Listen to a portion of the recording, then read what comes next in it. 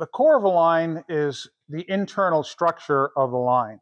Many, many years ago when line first started being made and it was stranded together, as in these 3 strands, it didn't have a core because the outside wrapping of the line, the fibers and the yarns and the strands around itself, it didn't need a core.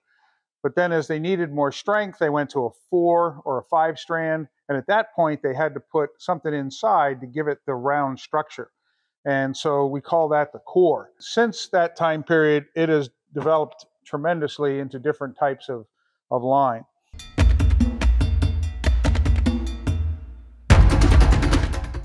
Most of the lines that you're going to use on your sailboat and even your modern nylon double braids have some sort of core. This is where the manufacturer gets really into, okay, we're going to create this unique kind of line to provide the performance that a modern high-tech sailboat might want, that's an ocean racer versus your everyday casual sailor. So we can go from a very high-tech line like this Endura Braid from New England Rope, and this Endura Braid has a pure Dyneema core.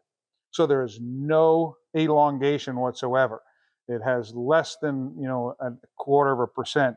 And then it has a polyester cover to it. So this cover is what is actually going around your winch or through your cleat.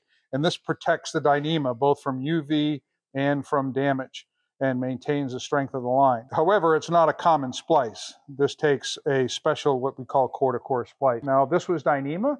This one here is a New England rope called VPC, and this has a Vectran core in it. Again, it's an 8-strand, but it's made out of Vectran. Another type of core is something like Marlo's D2 Club.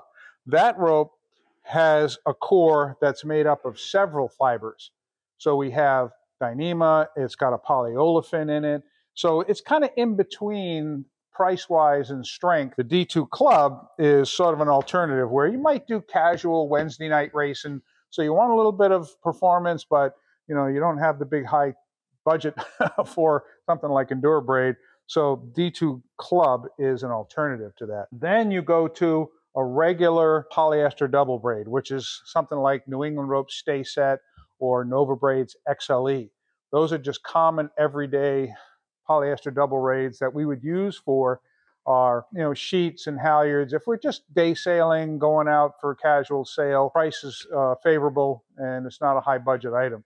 Where some of these other lines are 2 and 3 times as much per foot, but you get much more performance out of them. All right, one of the things that we do here quite often is for folks who are really into Wednesday night racing, or they're doing offshore racing and they're looking for lightness, they're looking for quickness, they still want to protect the rope, but they still need the strength and zero stretch, is we can do what they call stripping the cover. So if your spinnaker sheet is 60 feet long, we might take the first 40 feet of it and actually remove the cover so that we have just the internal core. We'll put an eye in it and then run it down 40 feet, and then we'll cut the cover off and then just do a special splice and bury this cover inside the core. Then we take the other end and just put a whip in it. That's the end that would actually be on the vessel or on your sailboat and would go around the winches, go through the pulleys, fairleads, blocks, things like that. So you have the diameter to handle it and make it still handy, but have the performance when you're in real light airs of having this line that barely weighs anything, so for light air sailing. So this is a common method that we're seeing more and more of stripping covers off of sheets and even some halyards. There are some modern sailboats now that are stripping the halyard and only keeping the last 20 feet where it goes around the winch or through a jam cleat in order to keep the halyard up when you're underway. If you like what you see so far, we've got a free basic sail trim course for you. Everybody comes back to us and say that they love the course. Even advanced people say, wow, I actually learned some things. So the link to the course is in the video description below.